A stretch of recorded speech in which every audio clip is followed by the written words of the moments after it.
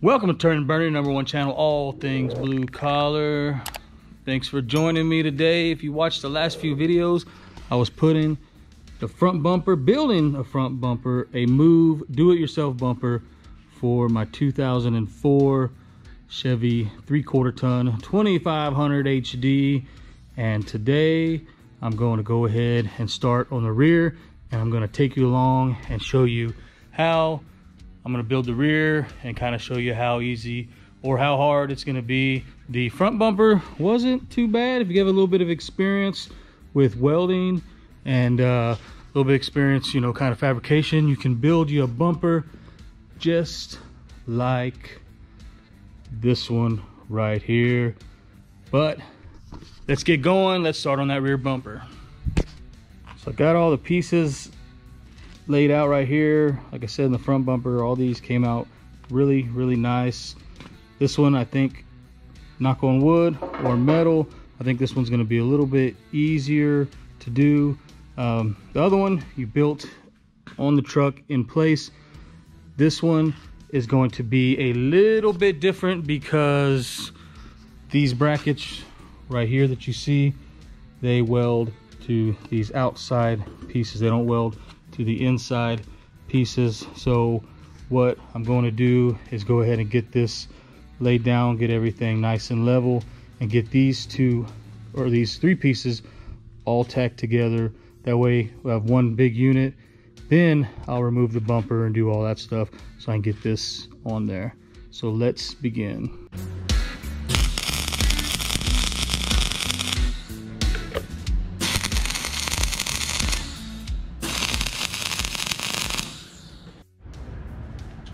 So that's what I did.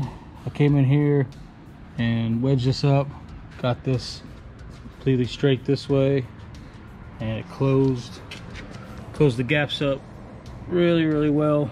So got this clamped in here. I'm gonna go ahead and tack this up. Then I'll move on over to the other side and get it tacked up as well.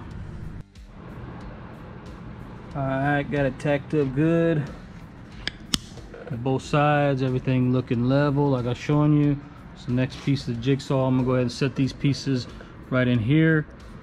You got this hole here, and this fits pretty good, so that lets me know that it's lined up really well. So I'm gonna go ahead and tack both of these pieces in here. That way everything's gonna be nice and strong, and it shouldn't flex anymore.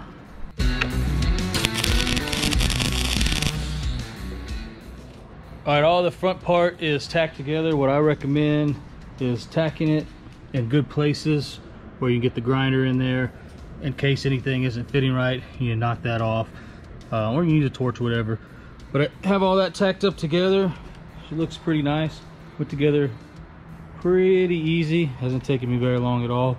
I'm gonna go ahead and take this all back apart and probably put a few tacks on the inside and go ahead and tack these end pieces on there. I just want to get everything tacked and ready before I take the old bumper off and install this one and see how it goes. So I'm just gonna tack everything. That way if I need to move or adjust anything, but at least I know it's all on there and I can see how the fit up is. So I'm gonna go ahead and do that, move that, get those ends tacked on. I'll show you what the ends look like when I'm done with that. All right, got it all tacked up. Looking pretty good over here. Everything looks pretty smooth. So we're gonna head over here and we're gonna take the old bumper off, and I'll show you what bolts we need to remove. All right, you're gonna have right here, if you have a receiver hitch, you're gonna have these two bolts here. All right, loosen this one up. Two on each side. Those need to come out. And then around here, this is actually your bracket that goes through here. So you have these two bolts that come off of this little gusset plate right here, and you don't have to hold back up because on the other end they're held, and these two bolts will actually, when you take the nuts off, these two bolts will come all the way out, go straight across from this one. There's one here that needs to be removed. Same thing, you don't really have to hold back up. That bolt will come all the way out. And up underneath here where your receiver hitch is as well, you have one more bolt here. Same thing, you don't have to hold back up, just pull straight out. And after all these bolts out, this should slide right off.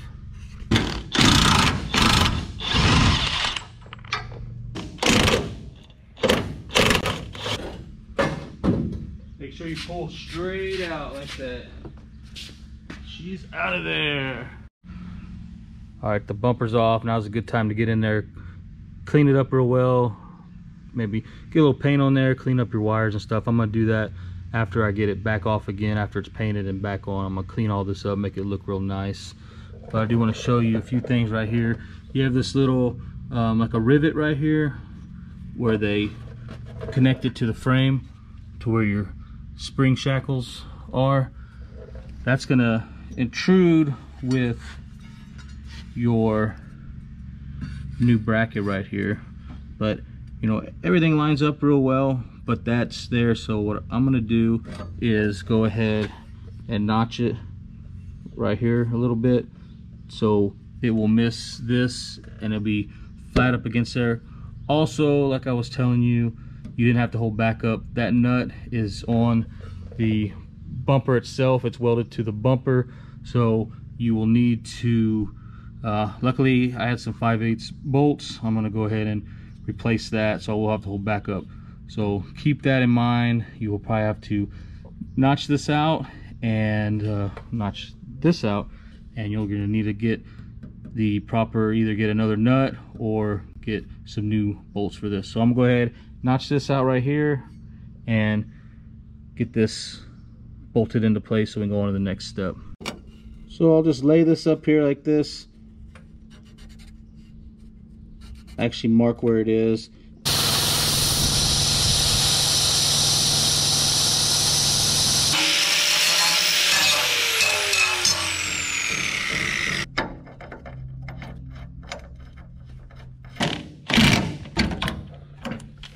All right, went ahead and bolted everything back up. Keep in mind, like I said, you're gonna need to find either a nut or another bolt. Same with this top one. Luckily I have some 3/8 bolts and nuts here, so I was able to put that one in. So keep in mind, you're gonna need either a nut or some more bolts for that. So they're both on there, as you can see. Come along here from the side. They're bolted up, sticking in there, looking everything's level. So we're gonna go ahead and grab the bumper over there, and let's go ahead and get a fit up, see how it fits, then we'll tack it up. All right, I got the bumper on. Let me show you what I did. I didn't really record this part because it was kind of a pain, but you saw in my last video when I did the front bumper, since it's just me, I welded a piece of tubing across this time so I could pick it up and get it lined up and everything. And what I ended up doing is I needed to check everything, and I got a little bit more of a gap right here, but my tailgate is actually bent a little bit. And so what I did is I had to get everything from height wise, make sure didn't hit that. It's very close. As you can see, I got a bent tailgate, so it's a little bit lower than what it should be, but got it in place, leveled it out, and I put these in here to kick this over to get everything nice and level this way. That way it looks good. And then on the inside where those brackets are, got underneath there and tacked it. Everything's looking really smooth, really good. Only thing that I'm a little concerned about, I don't know what I'm gonna do yet, I'm just kind of debating, is you got a pretty good sized gap right here. I don't know if I should leave that in case something, you know, for movement and stuff, or if I want to come in here and kind of fill that in. I'll get back to you on that and see what I decide to do. Almost tempted to cut me a piece and fill it in to get a little bit closer, but I don't know yet. Let me kind of take a look and see what I'm gonna do.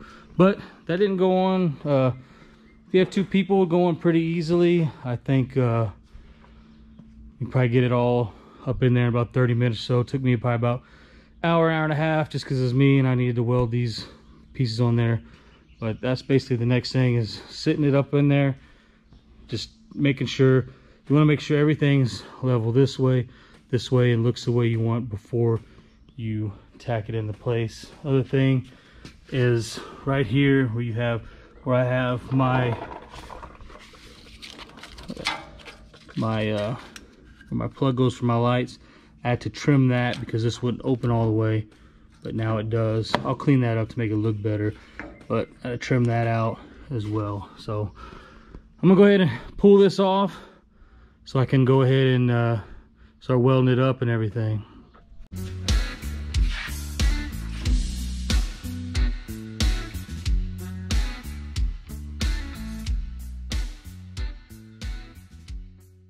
All right, all the grinding and sanding is all done. Looks really, really smooth. Like I was saying, just knock down the high spots and then get in there with those flapper discs, and then you just knock everything down. That way everything looks nice and smooth, looks like it's all one piece. And I went ahead and decided while it's out, before I get any paint or anything on there, I'm gonna go ahead and close this here and on the side where I showed you earlier. So I made me a couple templates before I took it off the truck, and so this way be about enough to where I put my finger maybe in between the bumper and the truck. So went ahead and laid these pieces out. I'm gonna get them cut with the plasma cutter, cut them up, and see how they fit up on there, get them fit nice and good, and then I'll go ahead and do the same thing. I'll smooth it all out, that way it all looks like it's all one piece like it was meant to be. So I'm gonna jump on that.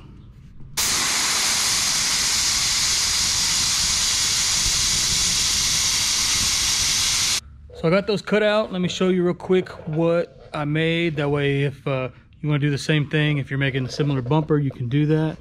Cut out a few pieces here. This one is going to go along the side.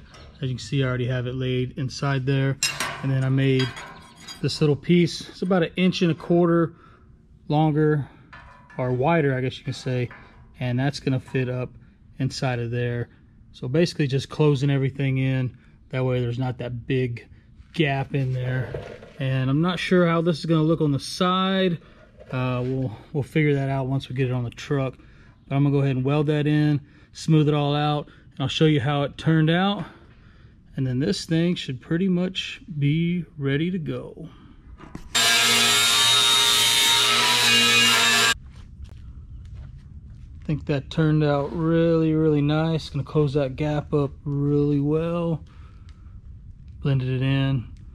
We'll definitely see how it looks on the truck. Both sides. Bumper, this bumper's pretty much done. I just need to add my lights in here and get some paint on here.